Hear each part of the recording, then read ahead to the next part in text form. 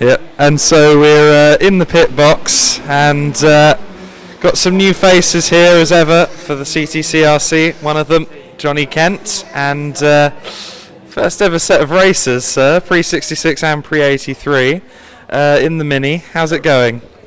Quite terrifying, actually, to be quite honest with you, but good fun. Yeah, it is terrifying. So, of course, yours is a pre-66 car, but pre-83 as well.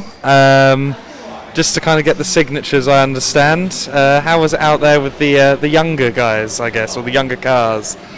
Oh, the young. Oh, yes, they're useless, really. The little Mini round this last corner had a lot of traction compared with these big rear-wheel drive things. We've got Mr. Donnelly behind here, look, being very annoying, trying to put everyone off. And I mean, obviously, you know, racing is something that a lot of car enthusiasts like to do.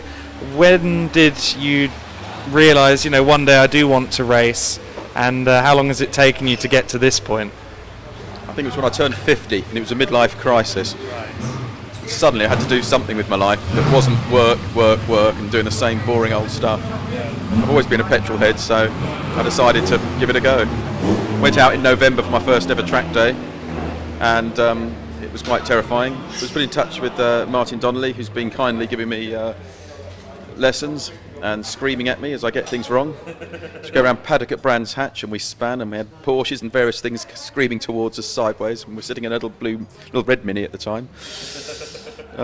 So a lot of lessons have been learnt, but yeah, it's great fun. It's a lovely, nice feeling. Very friendly people around here. Really like it. You in for the whole season?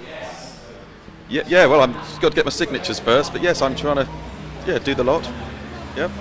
Absolutely, then. Well, let's hope that the weather dries out. I have my doubts personally. And I look forward to seeing you back out there on track. See a real professional action.